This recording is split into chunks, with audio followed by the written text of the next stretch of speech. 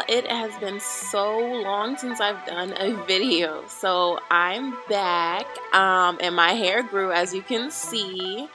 I believe I'm 3 going on 4 years natural. Like, once you go natural, it's like you forget how long you've been natural. So I'm probably gonna, like, I think I've been natural since 2017, so yeah, like 3 years going on.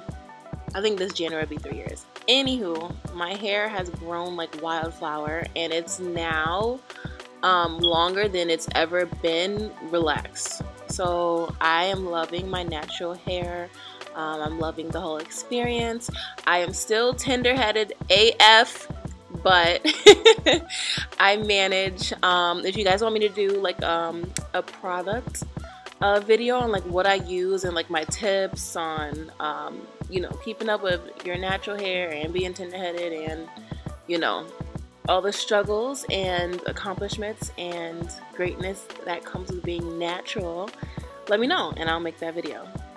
So anyway, I don't know how to braid. Y'all know this. I do not know how to cornrow for my life. So I just brushed my hair back. My hair is blown out. And I just put like 2 little braids in it, and I'm just going to lay them down in the back, like kind of crisscross them, so that they are not hanging out my wig, because I've definitely seen that before and that's not cute. So now I'm just stretching out my little stretchy cap, even though I'm gonna cut it, but so you don't really have to stretch out your stretchy cap. I'm just used to doing that with stocking caps. And yeah, there she is, my beautiful blue wig from the Wig Hub.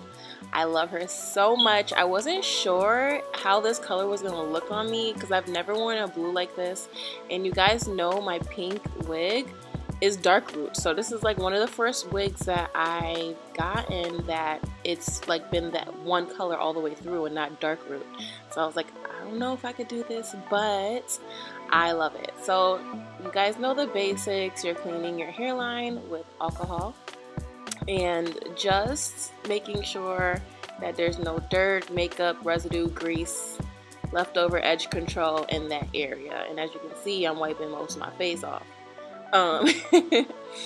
So I'm just making sure that area is clean. I'm going in with my Got to Be Glue gel, and I'm just like brushing my edges back into the stocking cap.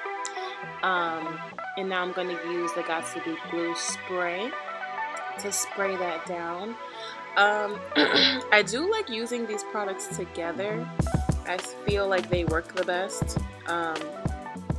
And if you don't have the time though, I would just use the spray. It's not gonna last as long as the spray and the glue, but just use the spray. To speed up the process, of course, I'm using a blow dryer, and of course I'm using it on like cold.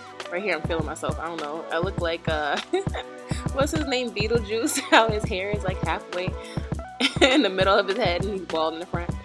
But anyway, I'm very carefully cutting the rest of this off, because you don't want to cut your face. Like, this part is like very tedious, and like you can't like be all up on yourself and see it. Like, so honestly it's best to have someone else that you trust that knows what they're doing do this part. But I mean, if you take your time, you got it. Now I'm going in with a powder, and this is a powder that's super close to my skin shade.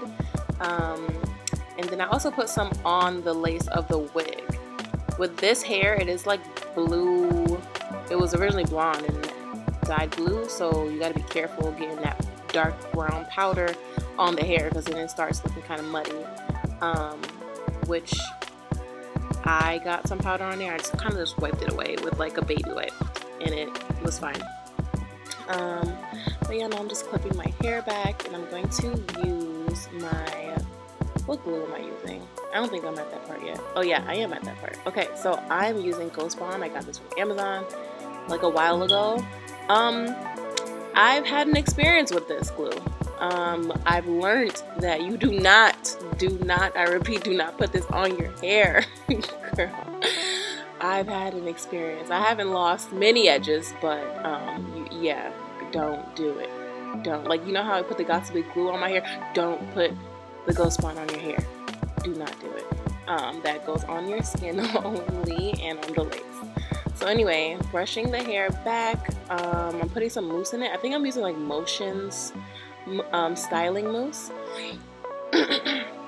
And I'm trying to figure out how I want to part this hair. Like, I know I want it on the side. Like, my go-to is a side part. I'm not really a middle part girl, just sometimes, but like my go-to is a side part. I just have a thing for side parts. I don't know why.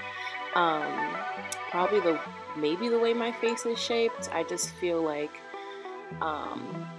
with my hair not being very symmetrical, it looks better that way. I don't know. I just always feel side parts look best on me. So I got this from like Marshalls, and it was like $15.99. It's called True Beauty, and it's like a not a flat iron, it's like a curler brush in one. So it is plugged in and it does heat up. It gets pretty hot. But the brush hairs, like the little plastic pieces, aren't hot. It's like the inside of it where the hair touches it. So you can see it's like kind of curling my hair. Yeah, and I also use this to kind of straighten out the hair too, straighten and like give it a bump because it was looking kind of dead. Later on, off camera, I went in, well, it actually was the next day. I went in with a curling wand and just put some warm curls in it, which you will see the result of at the end of the video. Oh, we're at the end of the video. So this is what it's looking like. I absolutely love this wig. I definitely recommend them. Leave a comment, like, subscribe, and I'll see you guys in the next one. Bye!